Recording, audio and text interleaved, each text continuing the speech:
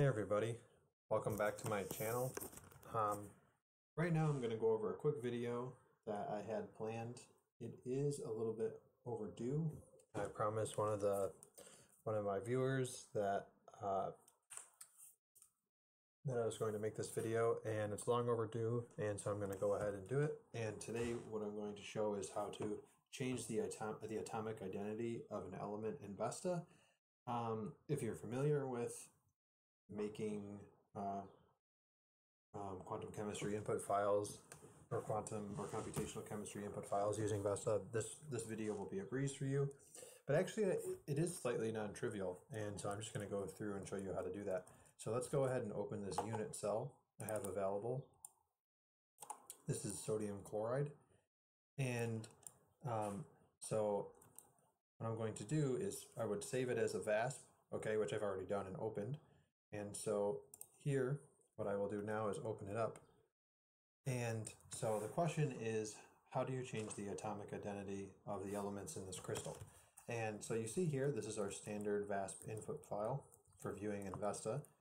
And we have our two atomic species. We have sodium and chlorine, and there's 4 atoms each.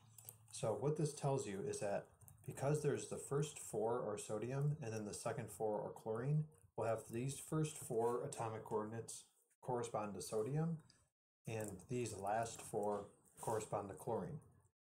If I were to switch these, like chlorine and sodium, then what we should expect to see is that anywhere there's a sodium or chlorine in here, these should be swapped, right? Okay, let's check and see if this is the case. So let's save this and exit out. Open up our new structure, and you can see here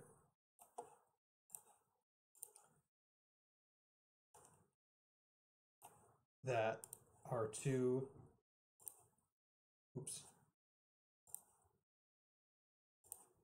crystals have everything swapped.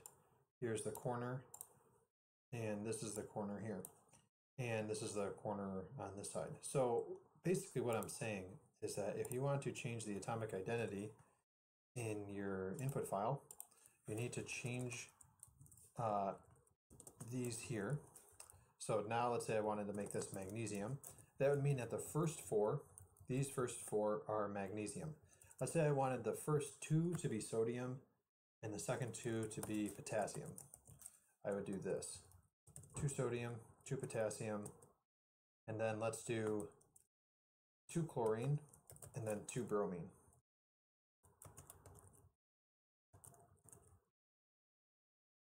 Just being neat. Okay, so what does this mean? This means that the first 2 here are sodium, the next 2 are potassium, the next 2 are chlorine, and the final 2 are bromine. If I wanted this atom to be an iodine, then I would make it like this. And so basically how this corresponds to is it looks like this. First 2 are sodium, then we have potassium, then chlorine, and then iodine or iodine, and then bromine. So this is what it corresponds to, except when you want to visualize it in VESTA, you would not put these atomic identities here. Okay, you'd have to delete them. But if you wanted to then take this input file or these atomic coordinates into a quantum chemistry software package like Quantum Espresso, you'd have to re-add in the atomic coordinates. So you eventually would have to do this anyways. But for now, let's save this. Let's open it. And so you can see here, I have all of my elements. Let's see which one is which. This will be the sodium, the chlorine. This is on the corner here. So this is bromine. So we only have 1 bromine, right? There's an edge is 1/4. Let's double check this. That's 1 bromine. We have 1 iodine. So iodine should also be an edge. It'll be here. This is iodine, also an edge. Let's see, this is sodium. Sodium's a face. A face is 1/2. So we have two faces. That's going to be 1 sodium, and then corner is 1/8. We have 8 corners, so it should be 2 sodiums. We have 2 sodiums, which we knew anyways, but okay. So I know this is a relatively like simple video for some people who might be more advanced in VESTA. We're making atomic structure input files in VESTA, but it's actually not non-trivial. I mean, you wouldn't really know this. This isn't something I actually figured this out. Not immediately. It took me some time to actually realize this. So I hope this video was helpful.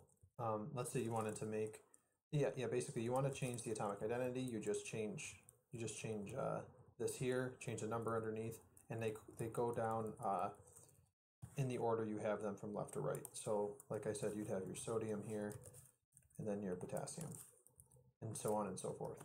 Okay, I think the rest is self-explanatory. Thank you for watching. I will have, my next videos will be on, we'll be using quantum espresso to compute absorption spectra. We'll first be doing it with water, which is just a single molecule. It's probably not the best to use quantum espresso to do water because quantum espresso is a plane wave DFT code, and you could use like a better basis set for a single molecule. It's not really periodic. And of course, we use the plane waves for periodicity. In any case, you can still do it with quantum espresso. I'll also do it with a software called IQmol, and we'll compare the two. And then in a follow-up video from that, we'll do it using a crystal structure. Okay, thank you and take care.